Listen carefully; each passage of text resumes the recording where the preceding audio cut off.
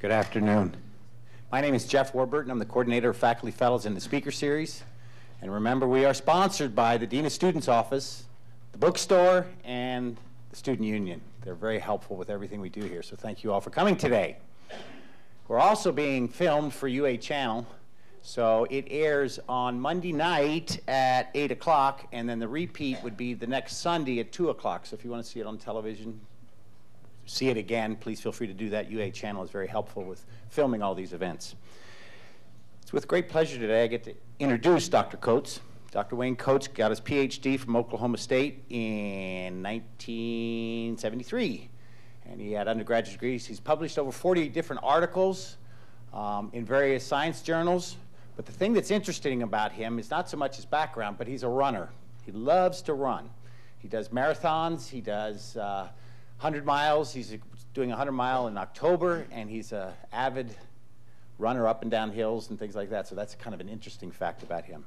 So afterwards, if you have questions, would you please come to the microphone to ask your questions so that we can make sure we get it on the air, the questions. So if you have any questions afterwards, please feel free. And let me introduce Dr. Wayne Coates.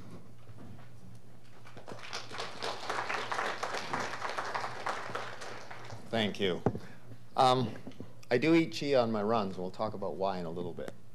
To begin with, I want to acknowledge my fellow author, Ricardo Ierza. He's an adjunct faculty here at the university as well. He lives in Buenos Aires. He and I have worked together on new crops for more than 15 years now. And what I'm going to do today is talk about chia. I'm going to talk a little bit of the history of what's happened in the past with chia, and I'm going to talk about why it's important or becoming important today. And primarily that's because of what it contains, and that is the omega-3 fatty acids. And we'll get into that as we go along here. This is a book that recently was published by the University of Arizona Press. It's available in the bookstore. If you're interested in more information on chia, this is basically a compendium of all the information in the world on chia that we could put together. The book came out earlier this year. To give you an idea, this is what a seed head of chia looks like. Beautiful purple flowers, purple-blue flowers. Looks much like a seed head on a wheat, if you will. The plants are very dark green. When the field is growing, it's very beautiful, and especially when it's in flower stage. This happens to be a mature plant, would be ready to harvest. This is a very large one. They're not normally that. They're multi-stemmed, unlike wheat. Wheat basically has one stalk and one seed head. And this happens to be the father of one of the fellows in Argentina where we started to grow chia about 10 years, 15 years ago now. Let's start with a little history of chia. It was one of the most important crops of the Aztecs. They had corn, beans, chia, and amaranth in that order. So chia, the Aztecs used it for a number of things. We're going to talk about that. And the reason we know about the Aztecs is because of these books called codices or codex that were written right after the Spanish conquest. They were done in about the middle 1500s. And a lot of them were destroyed, but a number of them have survived. And a couple of the most notable are the Codex Mendoza, which was written 1541-42, and the Codex Florentino in 1579. And we'll talk a little bit about what we know from that period of time. If you look at this slide, this is actually a page from the Codex Mendoza. The arrow on the left here points to where they're talking about chia, and this actually talks about the amount of tributes that were paid from the conquered nations to the Aztecs. It's interesting that these colors are actual colors. This hasn't been colored or anything else. This is the way this document appears today. I forget where this is housed. I believe this one is in Spain. But these colors are preserved because of using the oil of chia. So it's got some other properties we'll talk about. This just shows a picture from the Codex Florentino, and you'll see a person there on their knees, and that's a plant of chia. And if you'll remember the photo I showed earlier of a ripe plant of chia, this would be similar. So it was well documented. Where does chia come from? Basically, it comes from the same area they think the Aztecs came from. And if we want to talk about common or current day geography, it's southern Mexico and northern Guatemala. So that's its native zone. And we'll see something about, talk about later, why then we cannot grow it in the US. And it's because where it grows naturally. How did the Aztecs use chia? They used it as a food. They had many documented medicinal purposes and other things. And we'll go through a few of these here to give you an idea of how the chia was used and how important it was. In their foods, they mixed it with other foods, like with amaranth, after they roasted them together. It was called tozole. That's the word. These are Natal words, or the native language of the Aztecs. They mixed it in water and consumed it as a beverage. Today in Mexico, in some parts of Mexico, and even here in Tucson, you will see people drinking a drink, and it's called chia fresca, and they drink it on hot days. But the Aztecs did it way back when.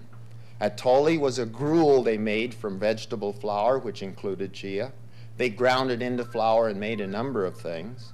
They actually, in their markets, this was documented by the Spanish, they had bars, much like our health bars today.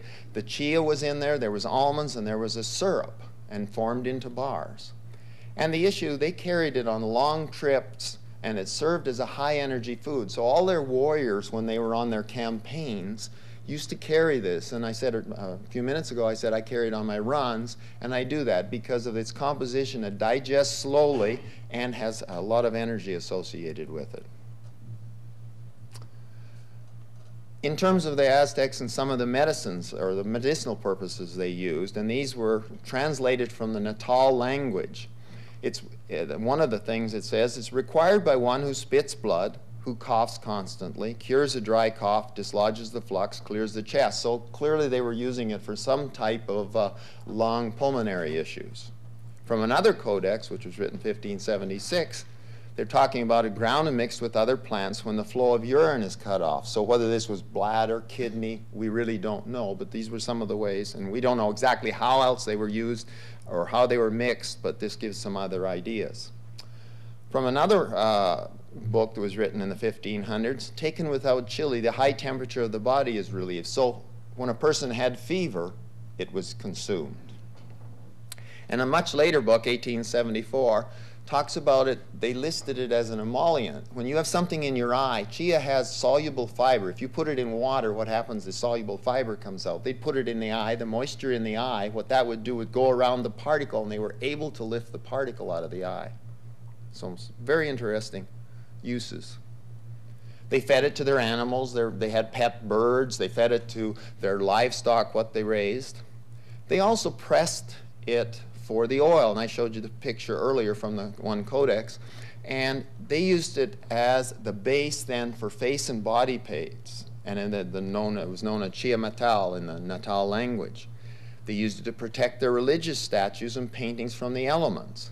And that statement here is illustrations on the 1579 codex. They are as brilliant, you can tell that was not touched up. It's still used today. The oil from chia is still used to protect the maque, the flowers that are produced in Mexico, in parts of Mexico. They've tried other oils.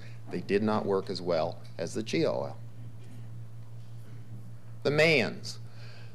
They had chia. They were involved with chia. We're not exactly sure how they got it, but it was located in what was the ancient, the Chiapas zone, and you might have heard of the Chiapas zone, is where the Mayans were, and derives the name from the Natal or the Indian word Chia Napan, which means Chia River or Chia water.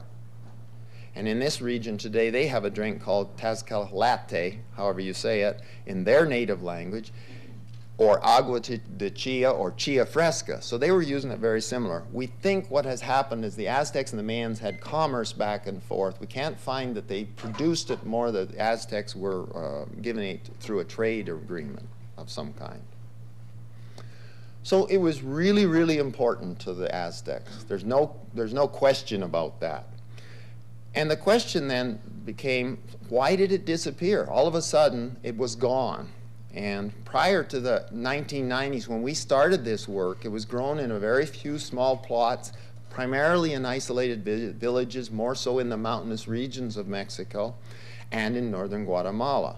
And it was really just a specialty food. You could buy it in a few markets, and it was available here in the US in a couple of places, but very, very limited scale.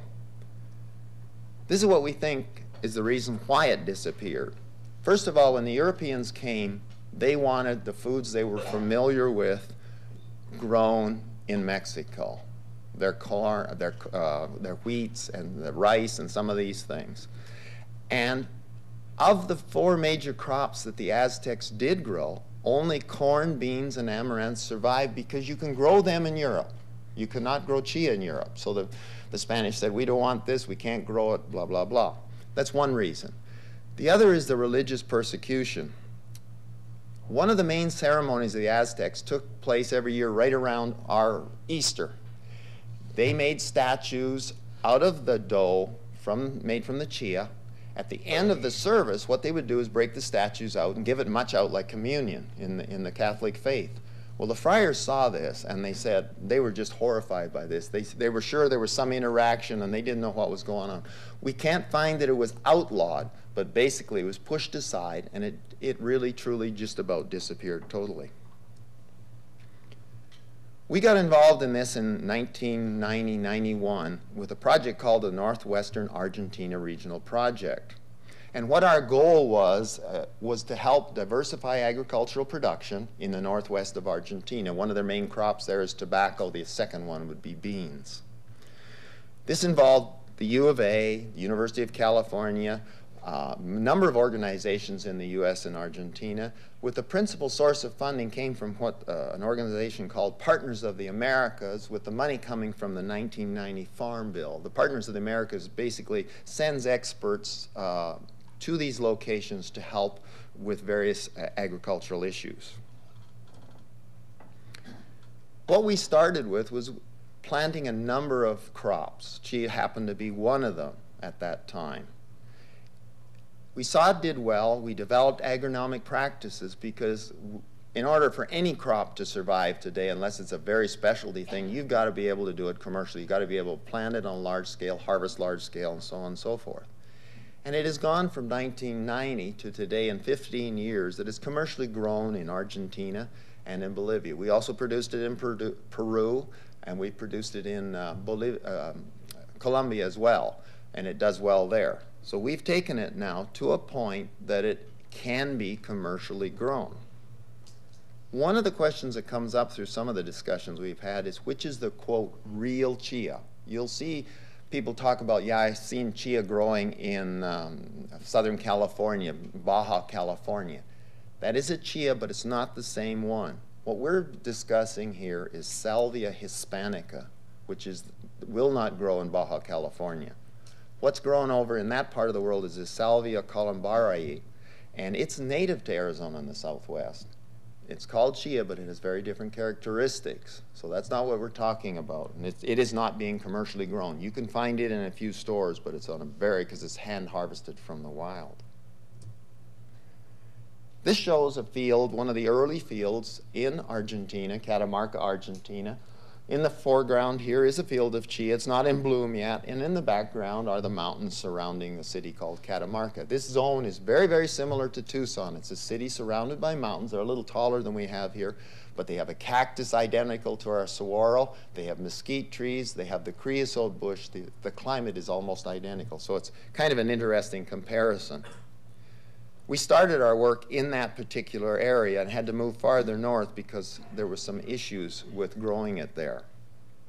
If we talk about chia production, it needs tropical, subtropical. Remember, it's from the south of Mexico, so basically between 23 degrees latitude and 23 and 23. It needs sandy loam soils. It's got to be reasonably well drained. Insects have never been a problem. It's actually a member of the mint family, and any of you who've grown mint, you know mint is very strong flavor. Insects don't bother mint at all either. We've never had to spray at all for insects, which is very good. But here's the key thing about chia production. It's what we call day length sensitive. Doesn't matter when you plant it, until the days get certain short, around 12 hours or so, that's when triggers the flowering. Here last year we planted some and it was October 18th. This started to flower. It's very sensitive to frost. What happens, it's starting to mature, the seeds are developing, we had a little frost, and that was the end of it. And that's why we can't grow it in the continental US. Probably in Hawaii we could. There might be in the south of Florida, the south of Texas, but the issues would be, would a farmer want to risk losing it all? So it really can't grow here. Normal life cycle, 90 to 150 days, and that's the situation. So we are producing it now in northern Argentina and Bolivia. And like I say, we, it's the farmers group really we started to work with. Yields get 2,500 kilograms per acre or hectare in plots. Normally in commercial fields are 600 to 1,000. This is commercially viable. We want to work more on the agronomics to increase the yields. One of the things that's interesting, this is true of any oil crop. Depending on the climate, where you grow it, when it's planted, you can actually change the oil composition and content. If you have cooler nights, you're going to have higher oil content, and in this case, we're going to have more omega-3s. We harvest it with a combine, very similar to the same machine that you use for wheat or other grain crops, some modifications. We clean it with traditional seed cleaning equipment, and there is oil available on the market, and you just cold press it. It's not solvent extracted, so it's pure and clean oil. So basically, the production can be done with existing equipment. Okay, we're going to switch a little bit here now and talk about, well, so what's the big deal about chia? Why is it important? And it goes back to this omega-3 issue. And we'll talk a little bit about